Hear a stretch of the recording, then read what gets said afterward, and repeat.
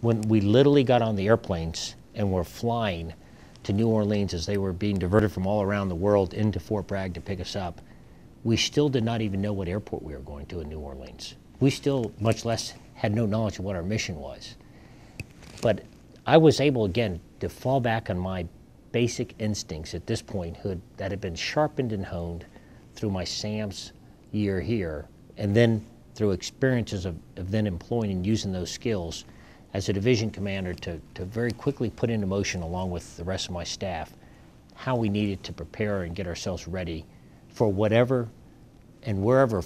we were going to land, and then whatever missions we were going to be given on the ground.